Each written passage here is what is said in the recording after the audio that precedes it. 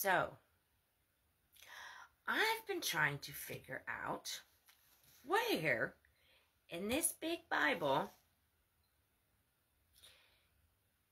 where it states that you don't have to stop sinning because God understands you. You're still going to heaven.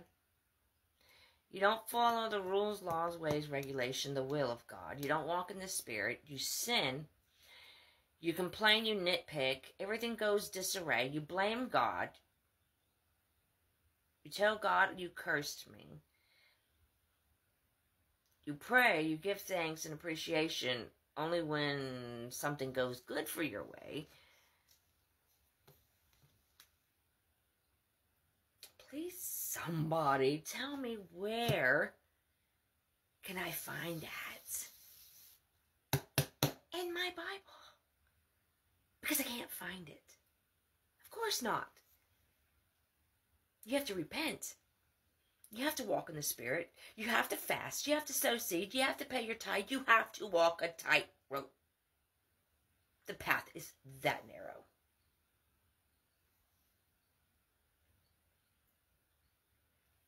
You guys just think it's so easy.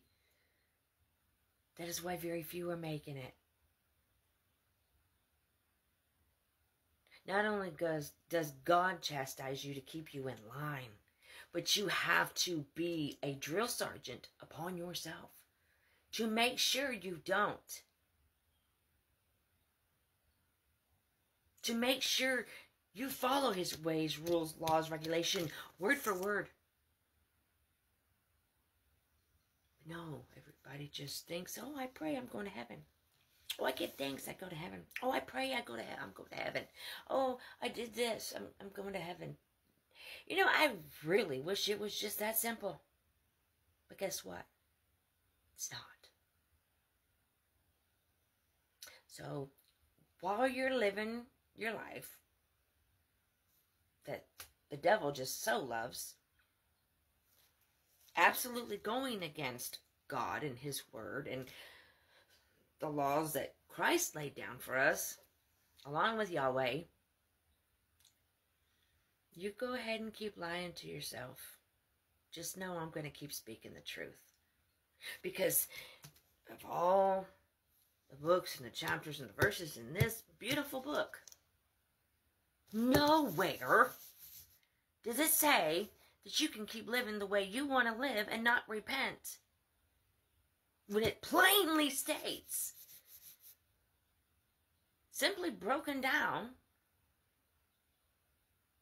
in the physical and in the spiritual realm, meaning to everything that's written in this book. It's not just written for you to understand it in the flesh, but also in the spirit. So there's two ways of understanding this Bible, and that's why most will not make it. So please, for the love of God, stop believing your foolishness, because your own ignorance is sending you to hell. Now, if I seem to offend anybody, because I've been talking to many people lately, and, you know, they tell me, hey, you know, I'm this, I do this, and this way and this way. Am I going to hell? You damn right you are. I will bluntly tell you, I'm not going to sugarcoat it. I'm not going to lie for you. I'm not going to be nice about it. I'm going to be cold-hearted, truthful about it. I mean, technically it is being nice because I'm telling you the truth. If I was lying to you, that would be kind of bad. But I'm not going to lie to you, and I'm not going to exaggerate for you. I'm not going to sugarcoat it. I'm not going to, oh, well, no. You're doing this, and it's against God. It states that it's against God. Yes, I'm going to tell you to your face, you're going to hell. If you were doing anything in this Bible that is against God, one thing can send you to hell. Even one walking in righteousness slips back, plainly states, you'll go to hell. So don't slip. Not in front of God. Because I'm going to tell you this right now. It's very hard. But if you love God like you say you do, you want to go to heaven like you say you do, I suggest you just crack a whip and walk that very narrow tightrope. It is not easy, but once you get the hang of it and make it a habit of walking in absolute righteousness, it's not that hard. It's not that hard. You've got to want it like there's no tomorrow. You've got to be so desperate for it. You smell it, taste it, see it, breathe it, hear it, sleep it, everything. God and heaven. I love the people of this world. I love my children. I love everybody. Don't get me wrong. I love everybody. But I put God above all of them. I put God above all of them. If somebody come up to me, even if one of my children said, if you love God more than me, I'm going to kill myself. And I'm like, well, I love God more than you. Satan himself, nor no human here on earth is ever going to make me change my love for God. God first above all things. Because all humans will betray you, lie to you, steal from you, kill you, cheat on you. It does not matter. The flesh and blood we are not to trust and we are not to depend on because they will fail you. And God will make sure they do just because you're ignorant enough to put your trust in man and not in God. God foremost, first and foremost, God above all things, God.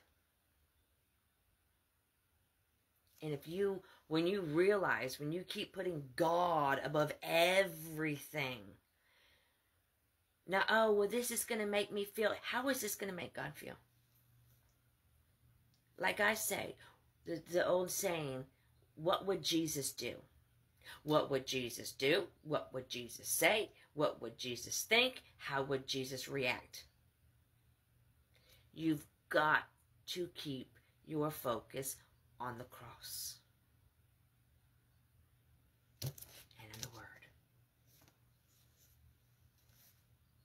But y'all don't.